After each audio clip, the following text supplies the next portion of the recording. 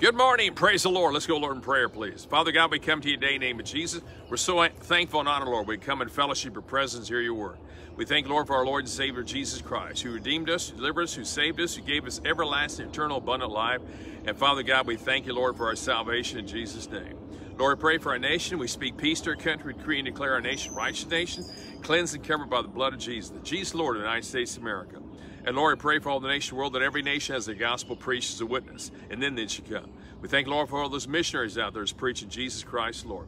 Thank you, Lord, protecting them, meeting all their needs in abundance in Jesus' name. And Lord, we pray for all the body of Christ. Each and every believer become baptized in the Holy Spirit, taught about who they are in Christ, going forth in this life, ruling and reigning in Christ. We pray for the peace of Jerusalem and Israel, Lord. Thank you, Lord, for divine protection, Lord. And Lord, I thank you for anointing me today that we'll say and do what you have me say and do.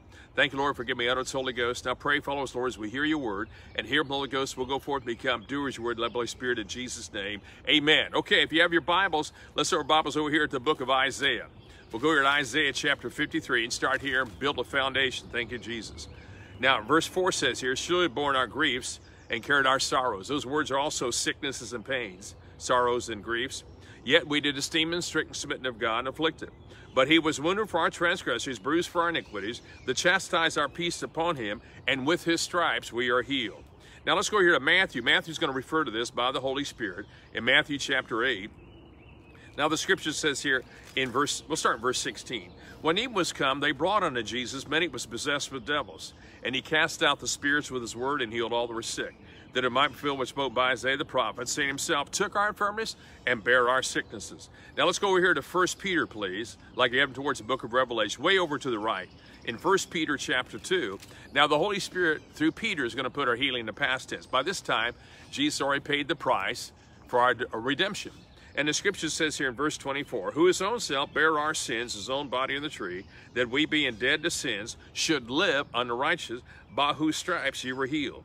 Notice those last 6 words says here, by whose stripes ye were healed. Well, worse past tense is heals past tense. And as believers, we want to see it that way. We want to know that Jesus already done this for us, that he's redeemed us from the curse of law. Like Galatians 3:13 says, Christ has redeemed us, the curse of the law, being made a curse for us, written curse for any tree, that the blessing of Abraham might come on the Gentiles through Jesus Christ, that we might receive the promised Spirit through faith. Now verse 29 said, and if he be Christ, then Abraham's seed, and heirs according to promise, from Galatians 3:13, 14, and verse 29.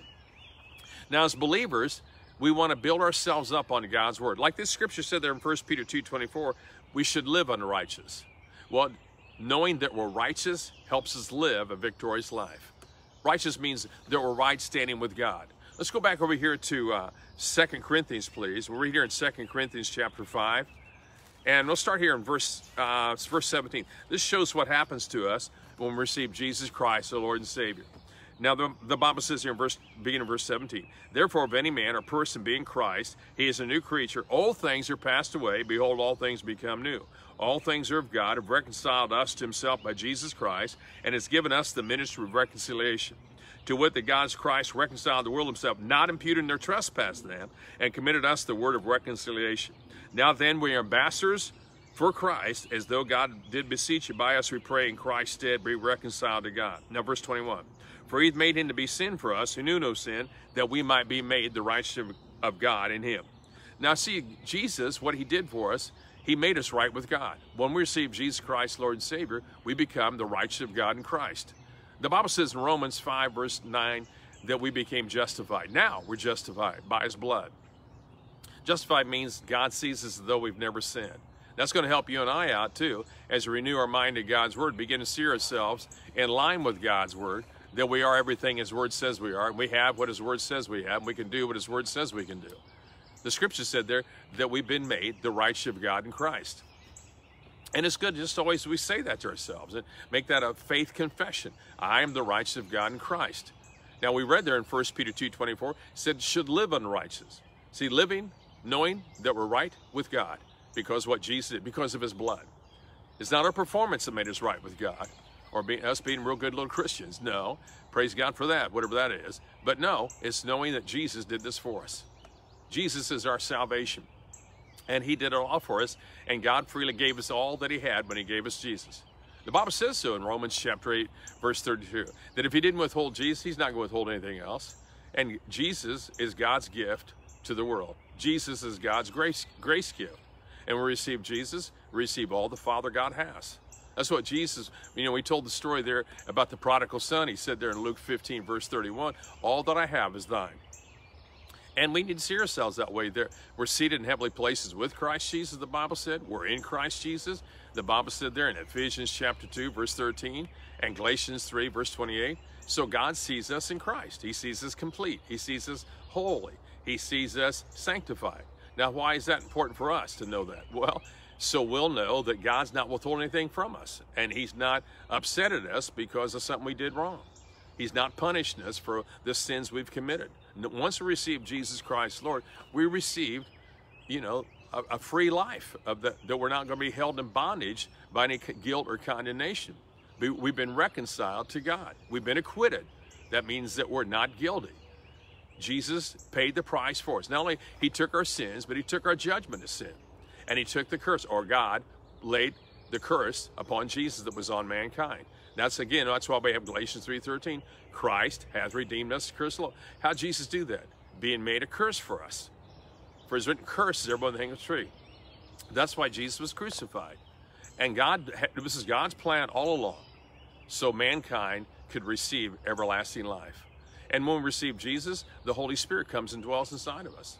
Remember 1 John 4:4 says, you're of God, little children, and overcome them, because greater is He that is in you, He's in the world.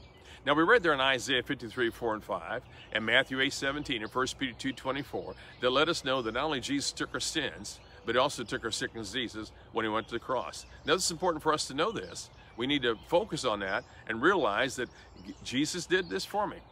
And God sees me complete, righteous, and holy. Because remember, we've read there before in Colossians 1, verse 22, and Colossians 2, verse 10, that we're holy in God's sight and we're complete. So we're not trying to become complete and then we'll get our blessing from God. No, as soon as we receive Jesus, we're complete. We're complete in God's sight.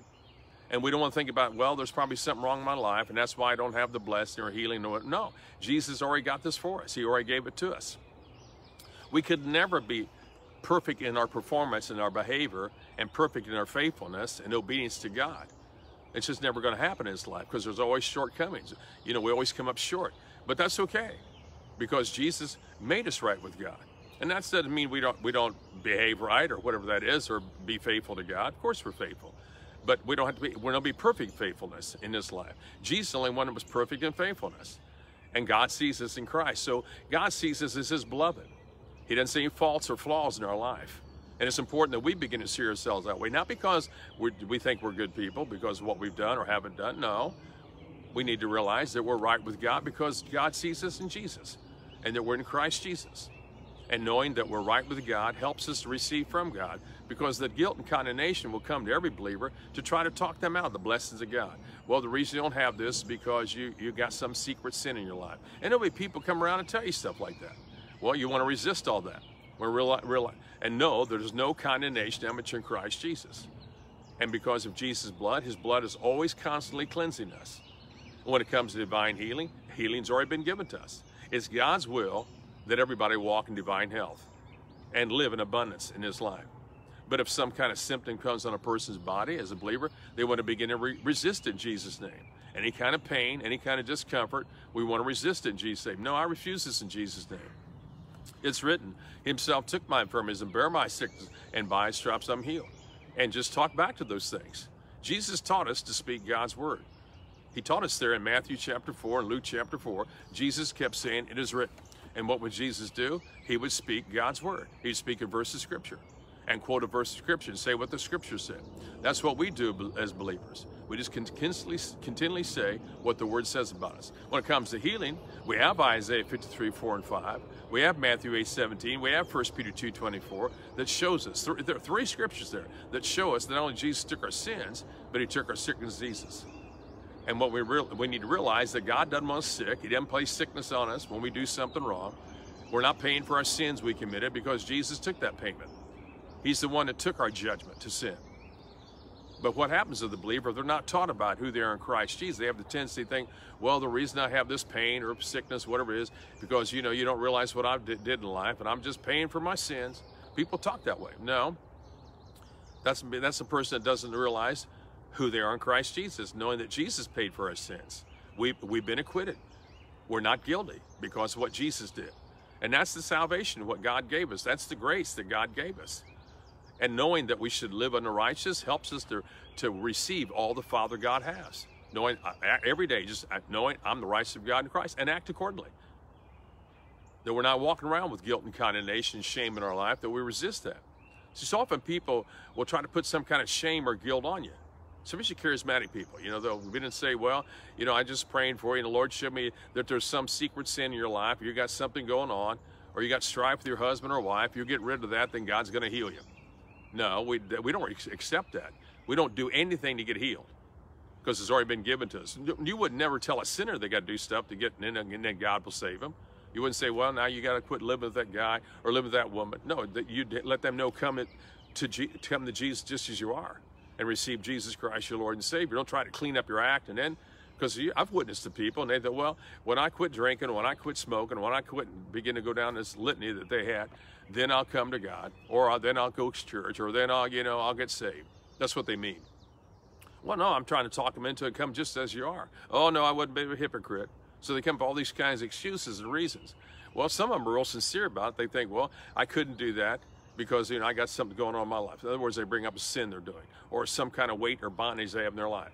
That's what Jesus wants done. Jesus never told anybody, go get right with God, come back and I'll heal you.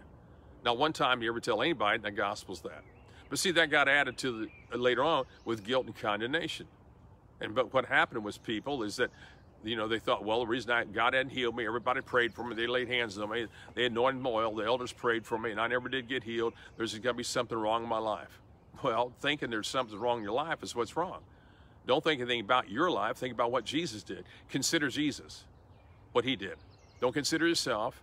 Don't consider that you haven't been living a perfect life, because no one is. The person that thinks that they are, they're really messed up. That's like the Pharisees and Sadducees. They're not receiving from God because they think they're so self-righteous. And you want to think about it, just come just as you are, and just thank you, Father God. I want to thank your word says, by his stripes I'm healed. I thank you, Lord, by his stripes I'm healed. I thank Father God, Jesus took my infirmities, bear my sicknesses, and I just give you all the praise and glory, Lord, in Jesus' name.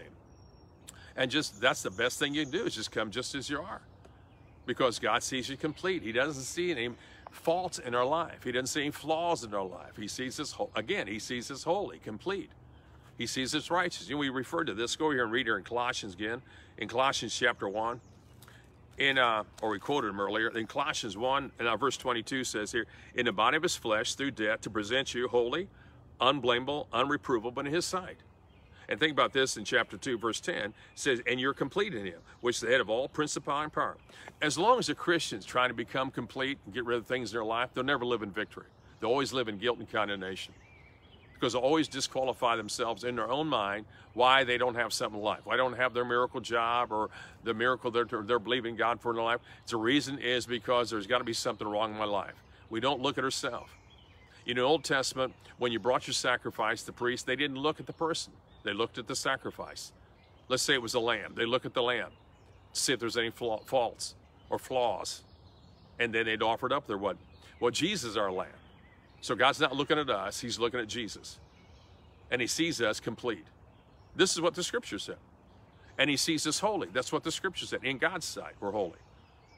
See, God's not ashamed of us. People think, well, God's mad at you. He's ashamed. He's not even mad at the world because he's not adding up their sins. We read there earlier in 2 Corinthians chapter 5. See, people always want God to judge America or judge some country because of what they've done bad.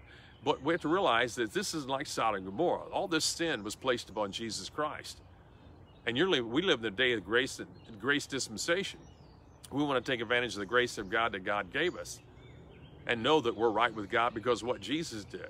God's not on a sin hunt. He's not looking for someone he can judge sin because he put that judgment upon Jesus Christ. The wrath of God, the punishment for sin was placed upon Jesus. And all a person has to do is receive Jesus Christ the Lord.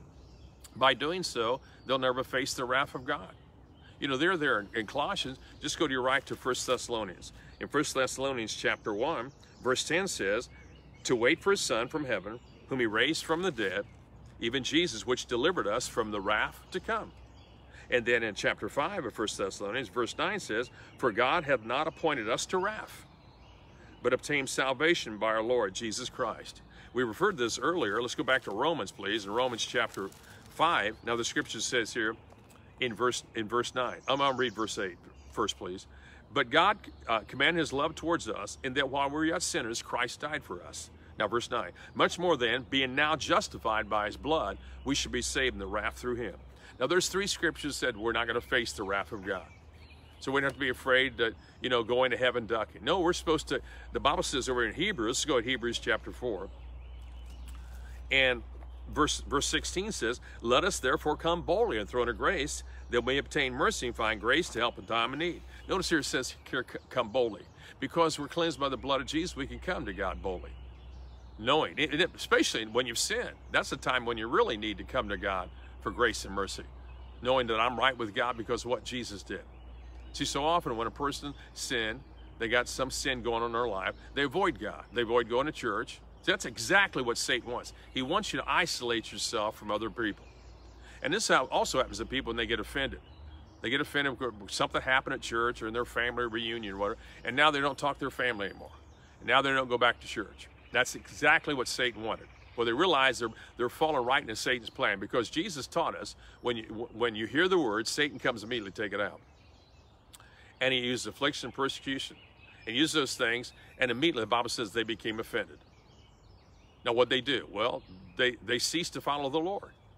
No, what we want to do is persevere, knowing that I'm right with God because of Jesus' blood, and God's not upset at me because I sinned yesterday or today or whenever. Are we to sin? No, but we sin more than we realize. The Bible says anything to him knows do good and does not to him is sin. We may have done that this morning. Anything's not of faith is sin. Have you ever doubted? Well, certainly, every day we've doubted. I mean, even John the Baptist doubted if this was Jesus or not. Well, thank God for the blood of Jesus is constantly cleansing us. And a person that gets over to self-righteous, they think they're so right with God because they don't dip, they don't chew, they don't do this anymore. That doesn't make you righteous. It's only the blood of Jesus. The law could not make the person righteous because no one could keep the law. Only person ever kept it was Jesus, perfectly. And people begin to think that they never did do this. They're going to stone the lady because they've never committed adultery. And Jesus let people know if you looked on a woman and had those thoughts in your heart, you committed adultery. Oh, what are you going to do with that now? See, no one was going to be able to keep the law. They're going to need Jesus. And that's one thing the law proved. It proved you're going to need Jesus. If the law could have made you faultless, then Jesus would have never came. And what happens is people are still trying to keep the 10 Commandments, thinking if they do that, they'll be right with God. But if you hate your brother, I mean, there's a lot of hate going on today. When you've seen more hate going on than today, well, that's murder. And we're not to hate anybody. And so we have the love, as believers, we have the love of God inside of us.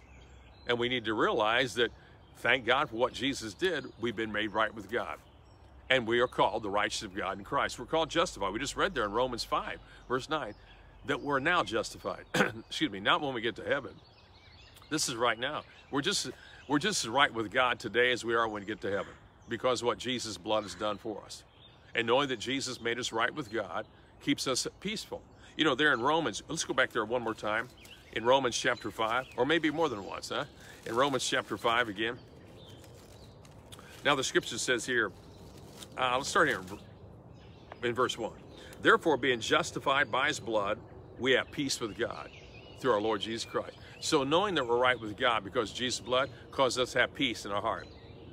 Knowing I'm right with God not because I don't do certain things, but because of what Jesus did.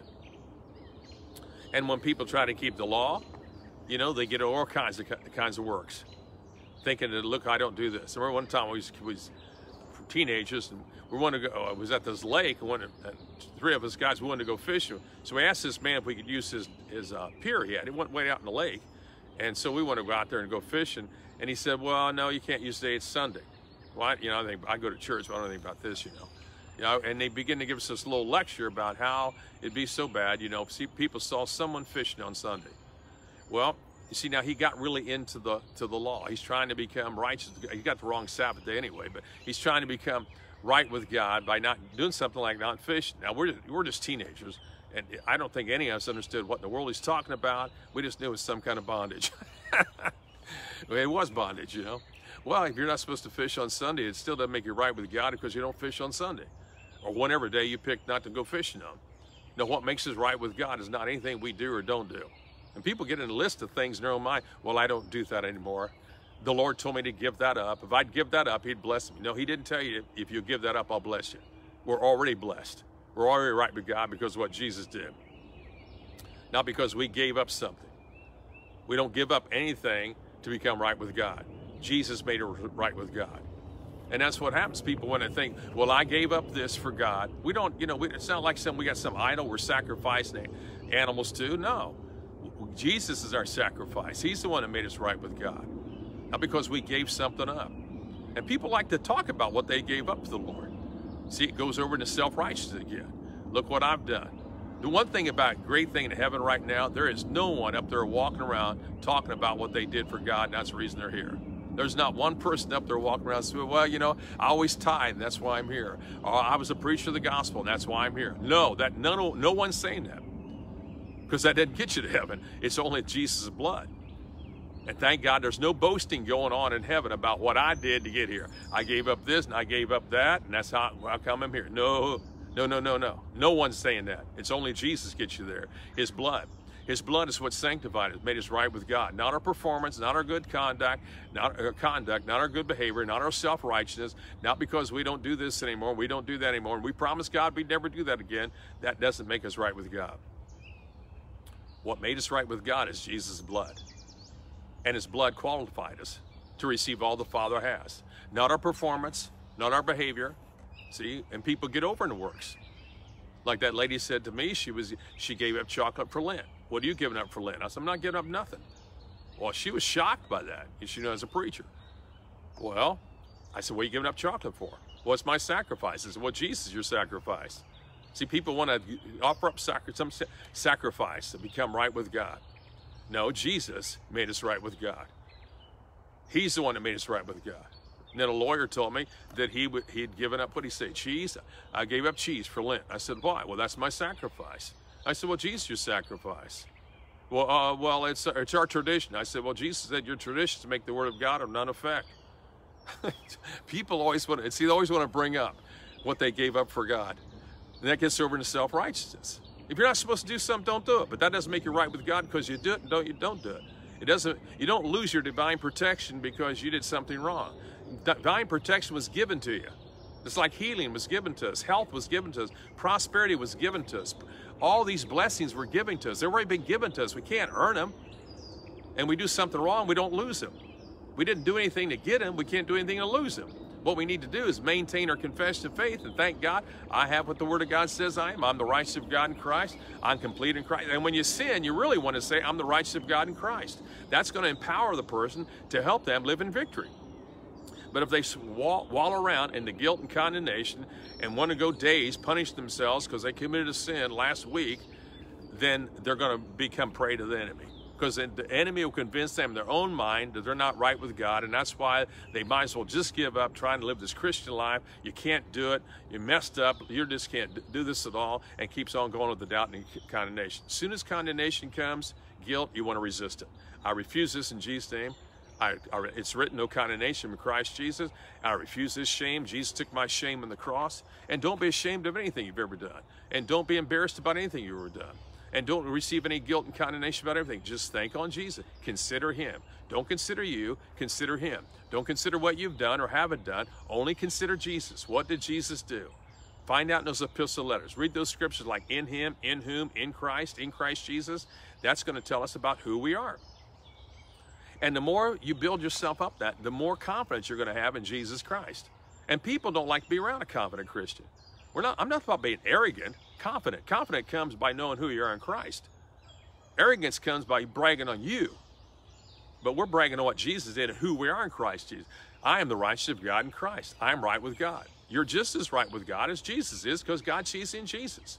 Just like what God said about Jesus. This is my beloved son who I'm well pleased. That's what he says about you. You're my beloved son who I'm well pleased. You're my beloved daughter whom I'm well pleased. Just as pleased as God is with Jesus, he is that pleased with you. He's just that pleased with you as he is with Jesus because he sees you in Christ. God doesn't see any of your faults. He doesn't see any of your flaws. And you don't want to look at them. Because the more you look at them, unless you're looking at Jesus. Just keep looking. How you look at Jesus? Did I get a picture on the wall? No. Just take scriptures. Some of those are like we read today. I'm complete. I'm in righteousness of God in Christ. I've been justified by Jesus' blood. You don't have to understand what the words mean. Start saying them anyway. And as a process of time, you'll begin to get more revelation knowledge about who you are in Christ Jesus. And just keep looking at Him. You can't do anything to receive divine healing. It's a gift. It belongs to you. So does divine protection. You're never going to have perfect performance. You're never going to have perfect behavior in this life, and you don't have to have it. It's already been given. All the blessings, divine protection, divine prosperity, divine health has already been given to the church, to the world, to the body of Christ. Everybody's already been given everything because Jesus already paid the price. But when a person starts trying to earn it, they're going to fall short. They're always going to come up short of something. Their mind's going to say, well, you haven't done your best. You haven't read enough scripture. You don't have enough faith. You haven't walked in love enough. You got in strife last week with your boss. Well, that getting strife with your boss doesn't stop the blessings. They've already been given. God's not just giving them out. They've already been given. You know, you get some email. If you'll do this, God will bless you. We're already blessed. We're not trying to do anything to get blessed. We're already blessed. We start the gate blessed. We receive all the Father has. We are complete. We just read there in Colossians 2, verse 10. We are complete. Not trying to get complete and then God's going to heal us. We're not doing anything to get God to heal us. We read there in 1 Peter chapter 2, we're already healed. By whose stripes ye were healed. It doesn't say you have to do anything to get this healing. Jesus never told anyone, go get the sin out of your life and I'll heal you. There was no one that was perfect that got their healing because they were perfect. Think about this. In the Old Testament, when they partook of the lamb, there wasn't one perfect person there. And when we partake in communion, we're partaking of our lamb, Jesus' body. And by His stripes we're healed. And when we partake of that communion, that bread, we're receiving divine healing in our body. We drink of that cup, we're receiving Jesus' blood in our body. And that's what we do. That's what we do when we have communion. Remind yourselves, I'm healed. And just keep taking communion. Partake of that bread, which is Jesus' body, and thank you, Father God, by His stripes I'm healed. I mean, if you did it 10 times a day, so what? It's reminding you of the covenant you have with God. And that cup is Jesus' blood. And that reminds us of who we are in Christ Jesus. And it's important to have it. You've been made a priest, so you can have it in your own home. And keep on celebrating what Jesus did for you. Father God, we pray today.